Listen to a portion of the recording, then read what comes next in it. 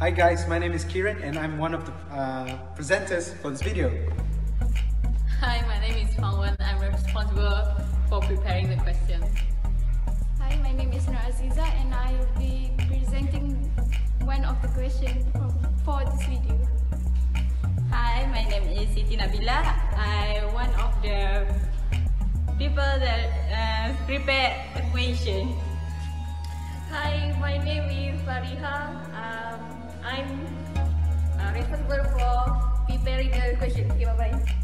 Hi, I'm Siti Hawa. Me and Said will doing for report part. Hi, I'm Ashra. I'm a presenter.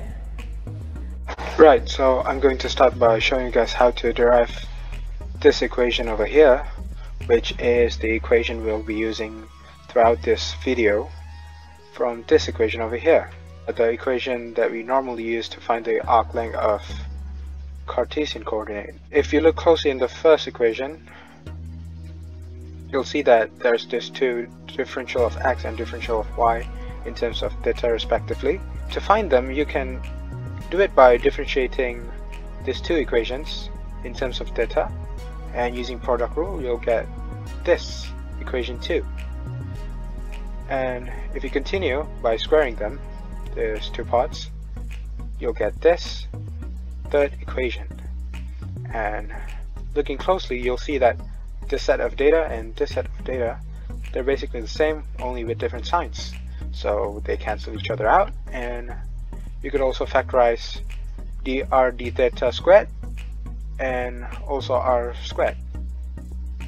Therefore you'll get the fourth equation, which is this one. And if you remember that, well, the identity that you should already be knowing, one of the basic trigonometric identities, you'll find that you'll be multiplying this one with 1 as well as this r square with 1, and you end up with the final equation, the equation of finding the arc length of polar coordinate. The question asks to find the arc length given the r equal to 2 plus 2 cos theta, where the theta is between 0 and 2 pi. The arc length formula is given by r equal to square root r square plus r prime square theta from a to b. So we just substitute the r value into the formula, where it becomes the square root of 2 plus 2 cos theta square plus the differentiation of r, which is negative 2 sin theta square d theta from 0 to 2 pi, and then we expand these two and it becomes the square root of 4 plus 8 cos theta plus 4 cos square theta and plus 4 sin square theta d theta from 0 to 2 pi.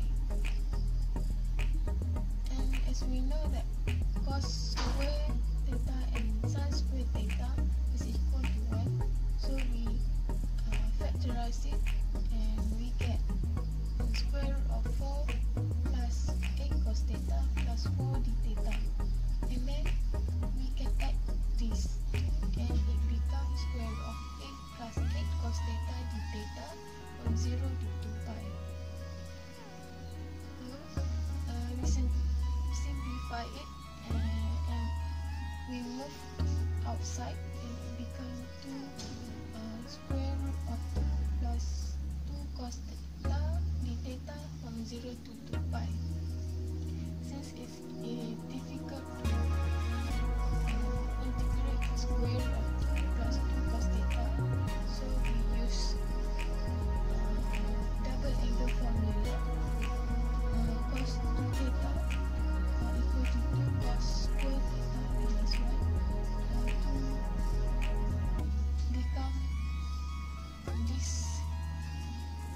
to become in this form.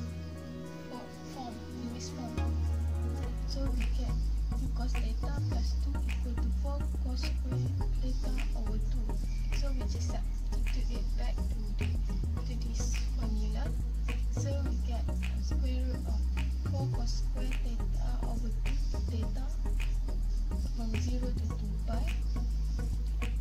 And then we simplify and we can move out the square root of this. So we will left with 2 cos theta over 2 d theta from 0 to 2 pi. And then we move these two outside.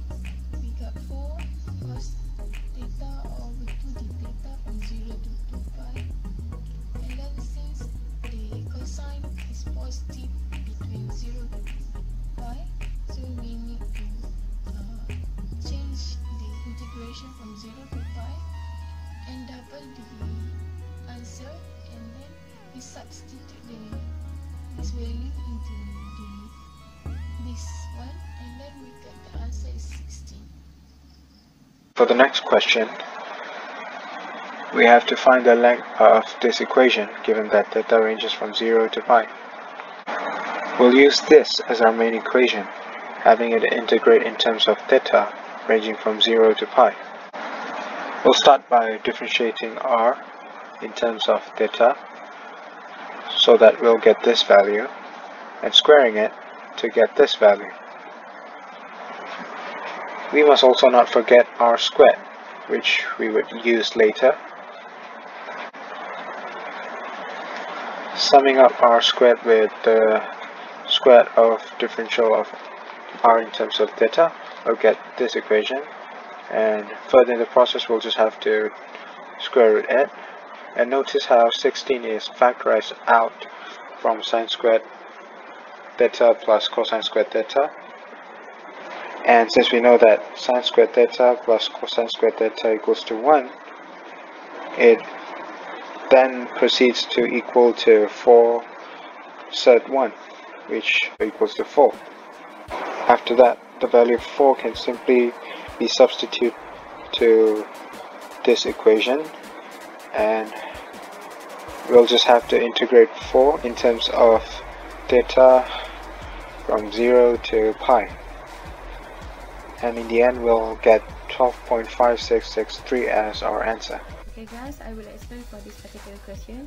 Find the length of curve r equals to theta squared minus 1, which is theta equals to 1 to theta equals to 2. So as we already know, we can find the length of curve by using this equation. So it's better for us to settle down the things under the square root first, which is r squared plus dr over d theta squared. So we just substitute the r here into the r, and the r over d theta we can get after we differentiate theta squared minus 1, which is 2 theta. So after we solve it, we can get this. So based on the equation, there is square root here, so we just put the square root and this will be cancelled out. So here we can just solve it by using the basic integration working, and we can get the answer. Thank you.